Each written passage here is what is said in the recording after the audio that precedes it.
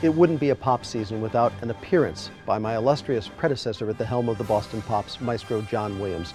John is truly a living legend with over 80 films and over 45 Academy Award nominations to his credit. He will bring his Hooray for Hollywood program back to Symphony Hall with music including some of his immortal scores like Indiana Jones, Jaws, and Harry Potter. Hope you're there.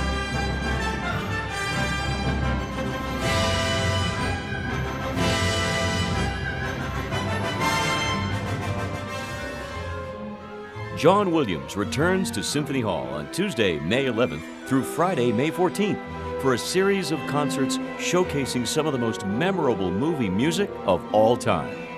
When John Williams succeeded Arthur Fiedler in 1980, he was the most highly acclaimed composer in Hollywood.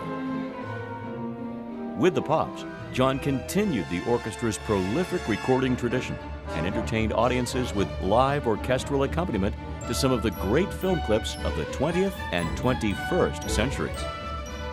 He brought in the great arrangers of the day to produce new and exclusive Boston Pops arrangements of American songbook classics and legendary hits of the jazz, swing, and big band eras. And he brought a bit of Hollywood to the pop stage with special appearances by Steven Spielberg, Martin Scorsese, and Frank Langella. Not to mention Darth Vader, R2-D2, and C-3PO. Come celebrate the legacy of John Williams and the Pops at Hooray for Hollywood.